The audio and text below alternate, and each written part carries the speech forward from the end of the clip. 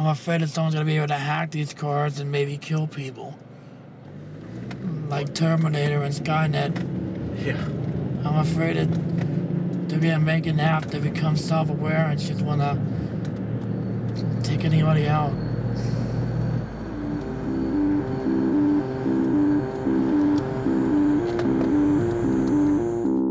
We're on the streets of downtown Pittsburgh. I'm about to call an Uber, and we're gonna check out, get a ride, talk to some drivers about how they feel sharing the road with self-driving Ubers. Travis Kalanick, the CEO of Uber, has said that by 2030, he wants the whole Uber fleet to be self-driving. Does that change how you think about the company? It takes away a lot of jobs and people's living. It's gonna just use people for now to get them to start up the business and then go to self-driving cars. I think a lot of people who do this full-time are going to be really upset that they're going to lose a lot.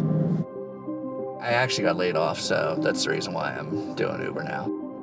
And my mom was actually doing it for about 2 months prior. There's days when my mom goes out for like 12 hours and she'll make over $250 in a day. When people say that there's no jobs out there, you could work for Uber. Uber wants to provide jobs.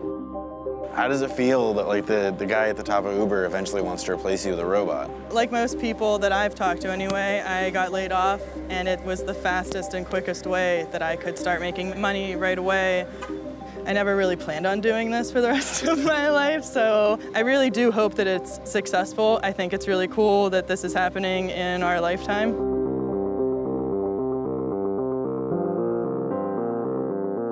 There's a lot that Uber drivers don't like about Uber, but there's also a lot that they do like. All right, Levon is coming in a Toyota Corolla. He's actually already here.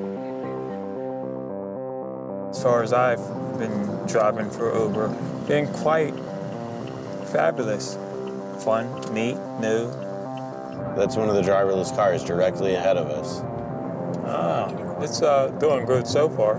It looks like it's driving pretty fair.